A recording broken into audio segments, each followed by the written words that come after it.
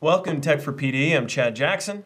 And I'm Jim Brown. Today we're here to talk to you about design suites, and we're going to touch base on our favorite topic, granularity versus integration.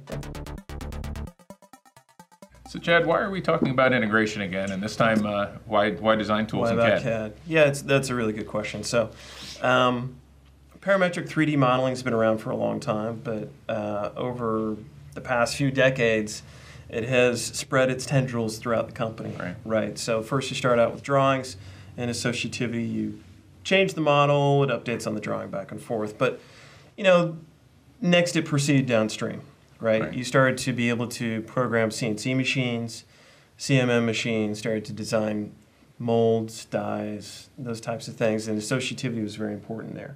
Right.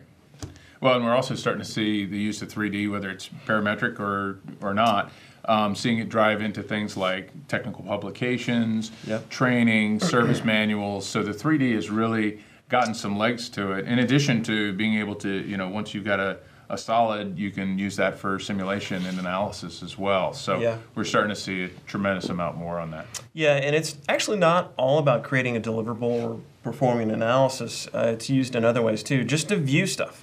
So for example, you look at a procurement department, a lot of times they need to just visually look at the part and see if they might be able to exchange it out for a functionally equivalent part to get a better pricing. Yeah, and I think that's why we're seeing a lot more of these integrated suites, and we're starting to see the design tool suites really starting to grow. I'll take Dassault and V6 for example. You're seeing a lot more working together out of the box on the same data model, and I think that's really what PTC was thinking about with Creo is common data model with different apps for different purposes. But we're starting to see a more integrated approach using the same data. Right, yeah. Well, and there's some granular offerings out there as well. So, you look at something like SpaceClaim. Kubotech is another really good example, IronCAD. But what also is really interesting about this? You mentioned a lot of software providers offering integrated suites. A lot of the tools actually can be used in a more granular fashion now. It's interesting. So, and the whole idea there is that when you talk about granularity, it's being used for a small application, not necessarily being used in lots of other ones. Yeah. So, well, let's jump into the debate next. Sounds good. All right. So, Chad, why don't you share your position, however misguided it may be? Sure. So, my position is I'm in favor of granular solutions, granular apps in the CAD space, and my rationale is it's important to enable as many individual roles in the design and product development process as possible. And I think if you have a standard integrated suite that's designed typically for one role, and you push that on everybody else, it just falls on its face. Yeah.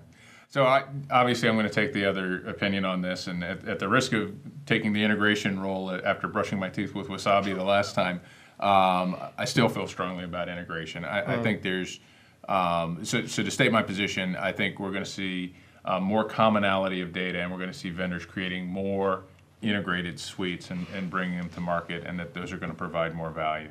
And there's just too much translation of data there, that introduces errors. We lose information every time we translate going from one system to the other. All right. I can tell you agree.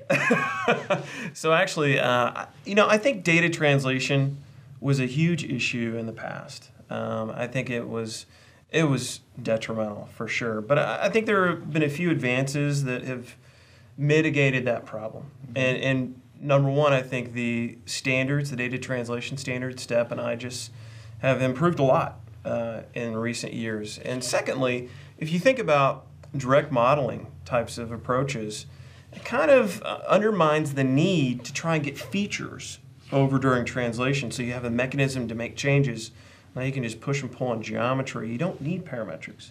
You don't need features. So, right. So what you're saying is you don't need that information that gets lost along the way. And I think the point is you need all of that information along the way. So, to me, I think it's important to have that information once you put it in, follow the design all the way through. And in terms of IGES and STEP, I think what you're going to see is the vendors are going to be the ones that are going to invest in an integrated model, making everything work together. And to be honest, if we wait for standards bodies to harmonize everything that's happening out there, not in our lifetime. Yeah. All right. Well, the good thing is that you get to choose who's right and vote.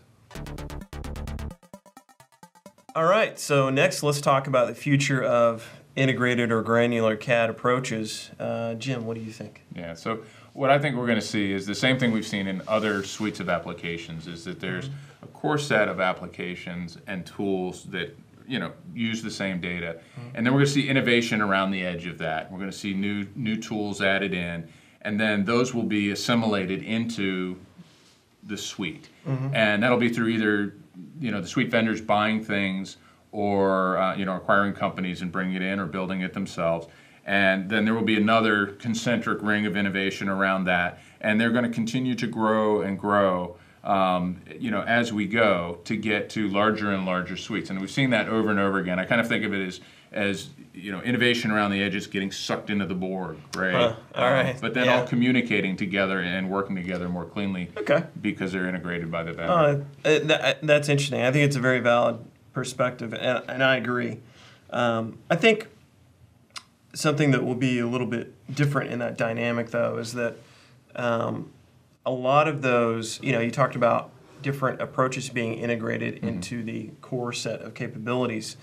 I think a lot of those various capabilities can be part of individual apps or granular apps that can be used by different roles in the enterprise. And I think more and more software providers are realizing that, and they're designing it for those different users. Yeah, I would absolutely agree. I think we're starting to see the application that's supposed to do everything for everybody starting to really hit the limit, and vendors starting to realize we need to break it down into much smaller pieces, even if it's working off of something that's larger and more complex behind the scenes, masking that from the end users. And I absolutely think we're going to see that going forward. So makes a ton of sense.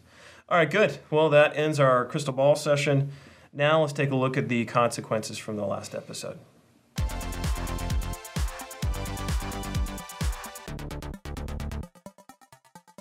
we're going to try 6 saltines in 1 minute, all at a time. Not a good idea.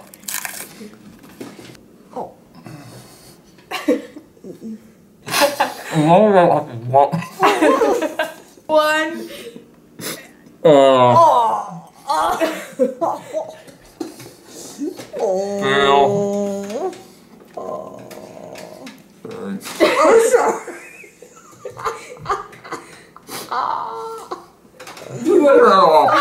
Thanks for joining us today on this session of Tech for PD. And a special thanks to our sponsors. We'll see you next time.